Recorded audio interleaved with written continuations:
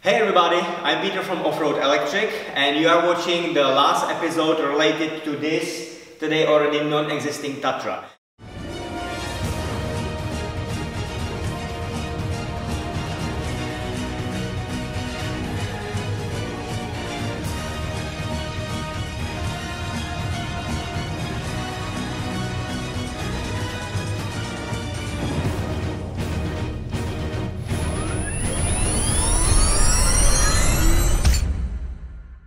This is the episode number 28 and it's sponsored by our wonderful Patreon patrons.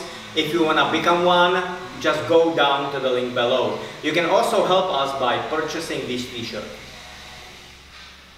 Today's episode will be a little bit special. I wanna show you the faces that are behind this whole project.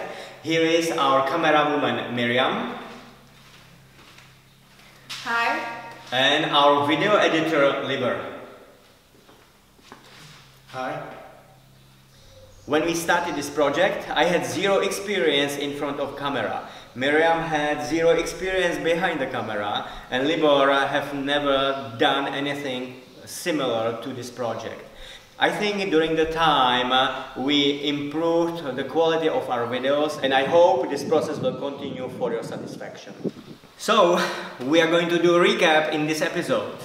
All this disassembly took us 27 episodes, I think, which means 27 filming days. Of course, the filming day and the real day is completely different. I think if you are alone, if you have no tools, like I don't have any tools almost, it should take you approximately 2 weeks to completely disassemble this Tatra. Some people ask me how much this build would cost me. I have no idea, but I would like to get close to the zero. I will explain it. I bought this Tatra. I saw the engine, transmission, auxiliary drive from the transmission, two new tires I'm not going to use, and I got my money back, including the delivery. I'm going to sell this rear axle and that rear axle. I'm going to sell the cab and some small stuff like intake and fuel tanks and other things. This Tatra already made the money. I think the second Tatra will be something similar. I will get some profit there. And then when I buy all those 4 leaves, I'm going to lose some money over there. But if I put everything together what I need to buy and sell everything I don't need, I think I'll be very near to zero. Some people think that this is impossible without heavy equipment. That's pretty bullshit, I think. To be honest, I had to order the forklift twice. Once for removing the cab and second time for removing the engine, because the engine is huge. I don't really have the equipment for that. Otherwise than that, I did it everything by myself. I don't know what is the most important tool over here, probably the compressor. This one is from England. I got it for free. I had to fix about 4 things on it to make it operational, but since then it runs all my tools without any problem. I have this pallet jack. You can have the engine hoist, but I think the pallet jack is better. This one was here, some idiot put a lot of weight on it. This pallet jack bent over here like that, and the electric motor that was here was broken. So I just put the pump, mechanical pump from the Tatra, from that first one I disassembled, and simply I have it mechanical now, and since I put it together, it works flawlessly. It does the job. So this one was also for free for me. The next one is this floor jack. It's up to 4 tons. I have 1 barrel jack over here. You will also need the caster wheels. I have 8 of them. You will need at least 4. What you need to have the 3/4 impact wrench and some heavy duty set of sockets, extensions. I have ratchets here.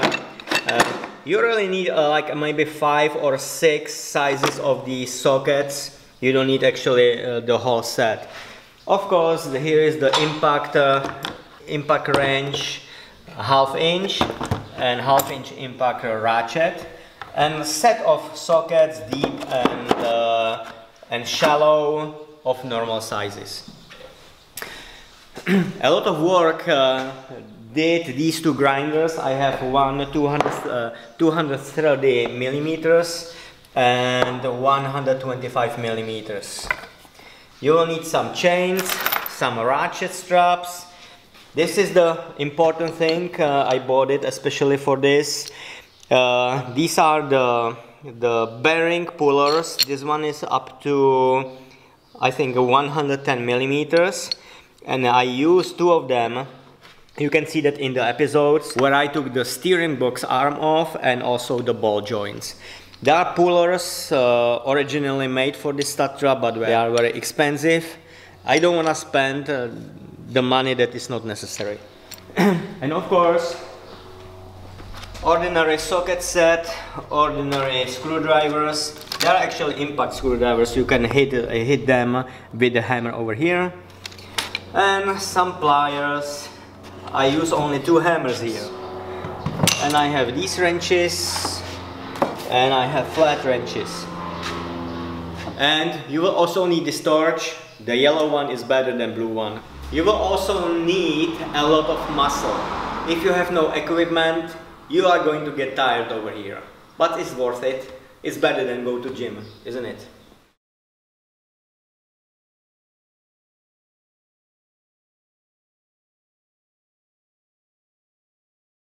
And now let's talk about suspension. We are going to use this point that was used for the torsion bars originally. We'll put some flat iron over here and we'll hold it with the U-bolts like that on this point and on the back over here. This shock will obviously be relocated a little bit forward, and when the bracket is done, we are going to put this airbag into this position, approximately somewhere here, and maybe we might use this cross member, which is originally from here. We might recycle this cross member to hold the airbags on the top. One of my biggest questions always was, how am I going to put the locker on the steering axle? So I took a look a little bit and took some measurements. I found out that only the difference between these gears of the non-steering axle and the gears on the steering axle is actually only this one gear. Only this gear is different. So I'm going to slide it out over here and slide it on this axle, and it will be then prepared for the differential locker. That's that simple. This tube is originally mounted through this flange into this place. Unfortunately, here is non-locking differential. What I'm going to do, I will remove this differential out, and I will take the differential from the back. This differential is obviously lockable here through this mechanism where it's unlocked and locked. So I will remove this differential over here. I will cut off this stuff completely, and I will place this mounting point for the differential locker controller onto that another tube. Next step will be, I'm going to cut this tube over here and over here, and these tubes I am going to weld together. So the total length of it will be like this. We are going to mount this now already speed reducer on the original side on this flange. And now we will take a look how the auxiliary transmission works. I'm spinning this shaft where from another side goes the transmission and the engine torque, and when you take a look over here, it's spinning. But when you look on another side, it's not spinning here. But when I push this, it starts spinning. This is a device that originally engaged or disengaged the front axle. You probably know that electrical vehicles, when they are not able to move, the electric motor actually prevents the wheels to be spinning. So if we get stuck anywhere in the woods, we need to be able, for emergency purposes, to tow the vehicle out. We are going to use this original device, so the wheels of the vehicle will be able to spin. And now I will tell you how I'm going to modify this auxiliary transmission / speed reducer. This transmission, you can see here is one gear inside, here is the second gear, and here is the third gear. And this auxiliary transmission gets up to 3200 RPMs from a motor and from the transmission. Our Nissan motors have about, I think, 10,700 RPMs. So we have to make the ratio about 3:1 to make it work. How we are going to do that?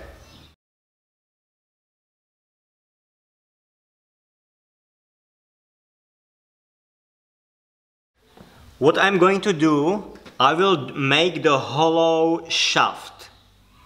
On that hollow shaft will be one gear that will have 3 times less teeth than the gear inside. Inside that hollow shaft, I'm going to insert the shafts of the electric motors, and I am going to unbolt this cap, obviously, over here, and use these mounting points for the flat metal that will hold the motor. And of course, on another side, I'm going to do exactly the same. If I need the housing for this gear, I will make it, because I can weld on this case. So, if I sum it up, I will use this part of tube, this part of tube, and this transmission, and I will mount it over here. It will be this long.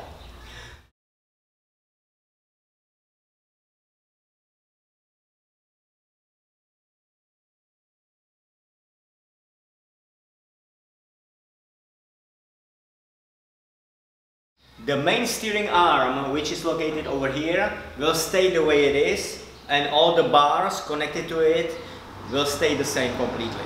So all of this will be one complete independent unit, and exactly the same unit will be used for the back of the vehicle.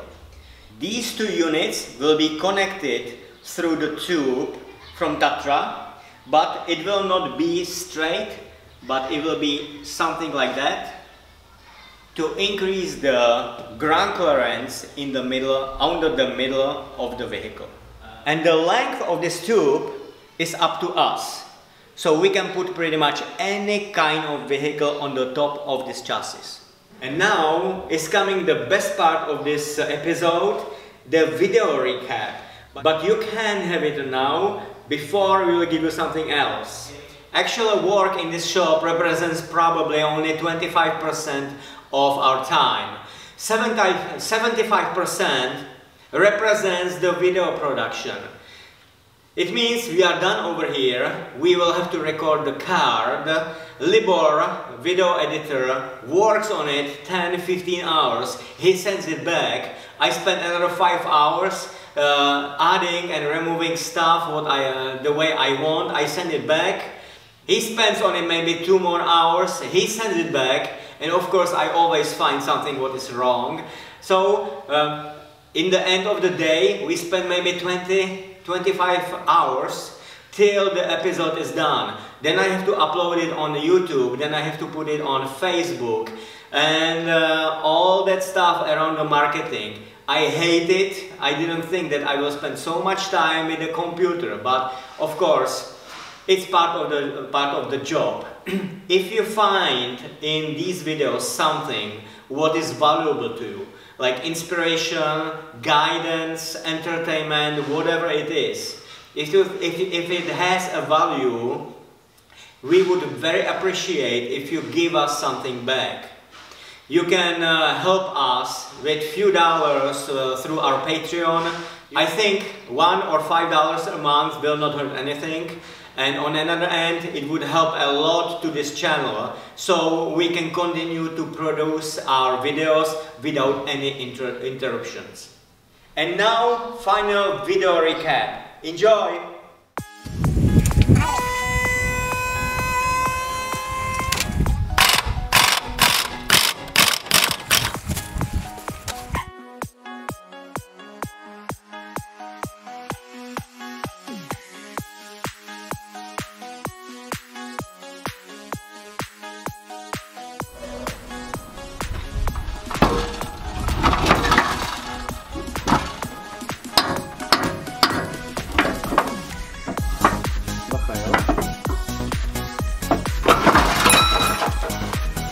Hallelujah!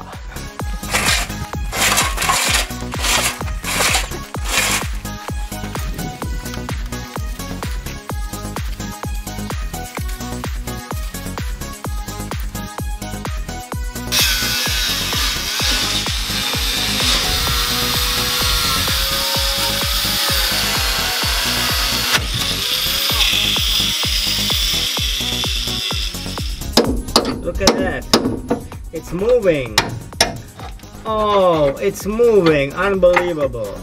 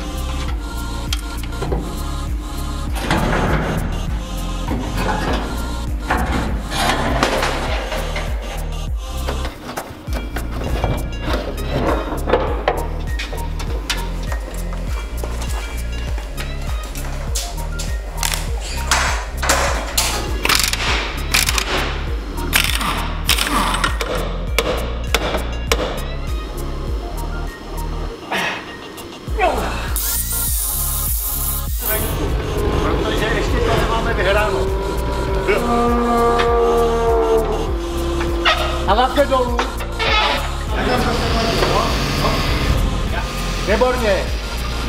Nedrží to někde na gáblu nebo něco?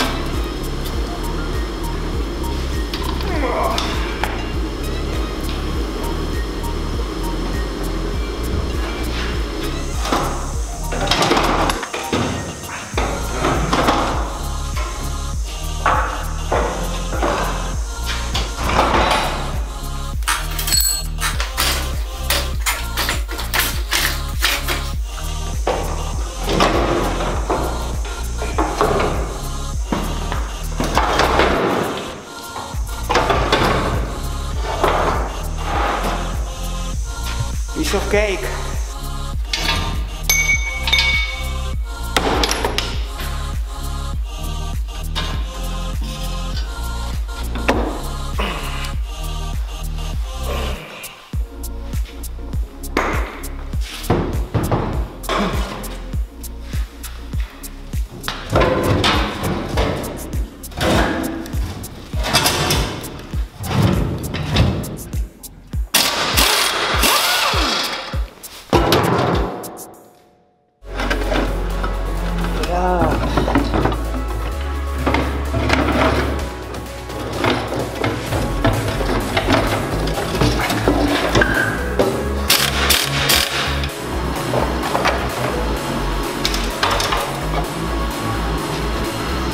Done.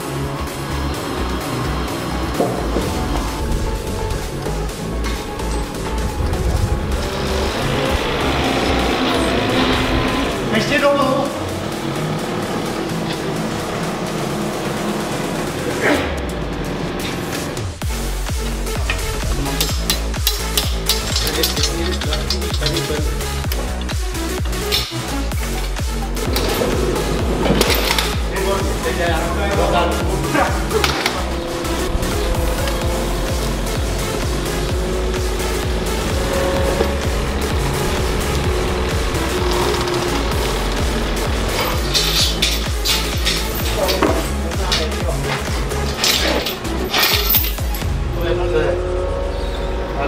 Paráda.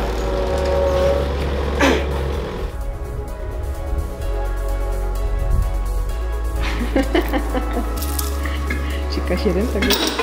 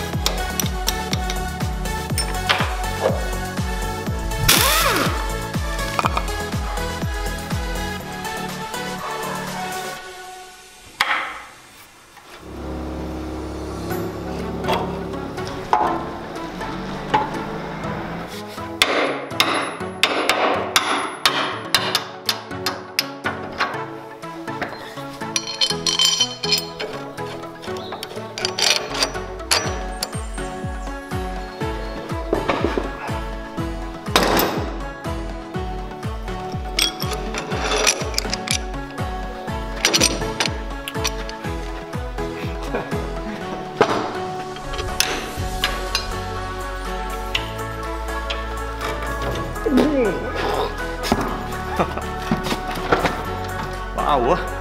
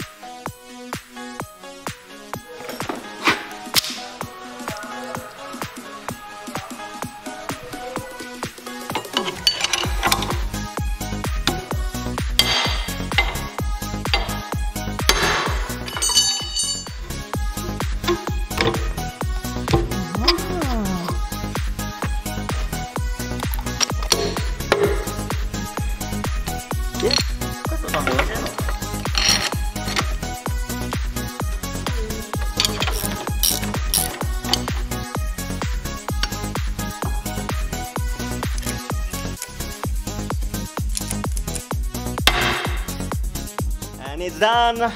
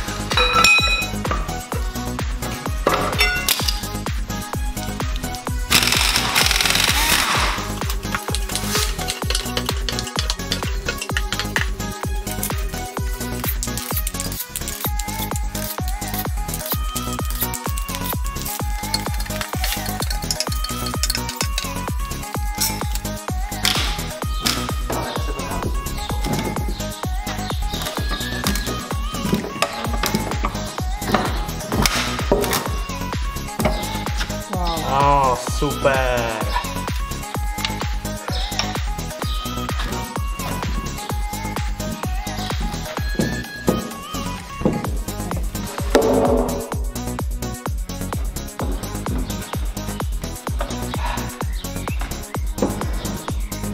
Je to venku? Ano.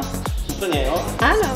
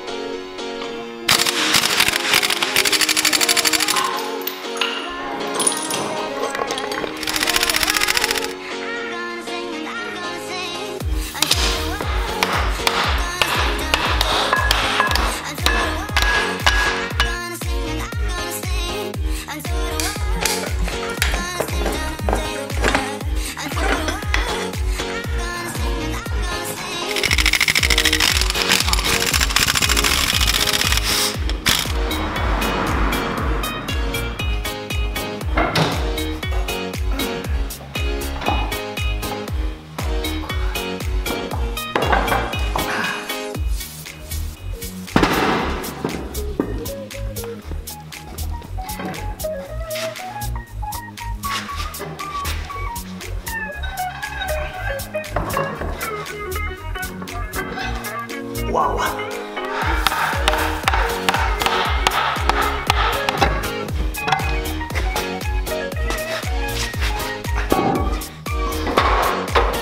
Ano, úplně to vyjíždí. Jo? Krásný. Jo? Pokračuj. Jo, krásně to vylízne.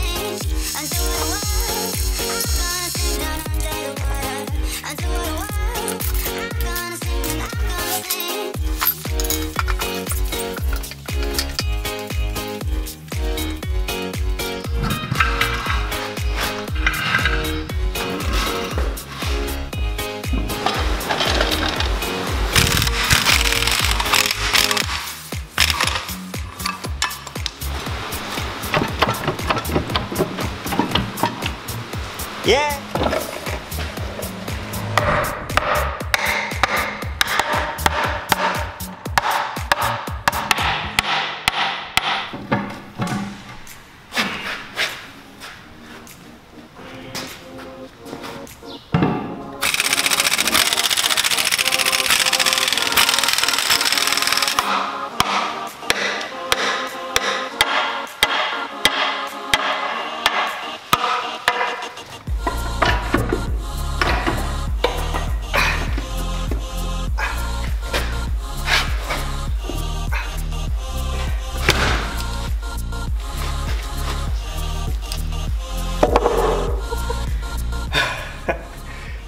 And that's it!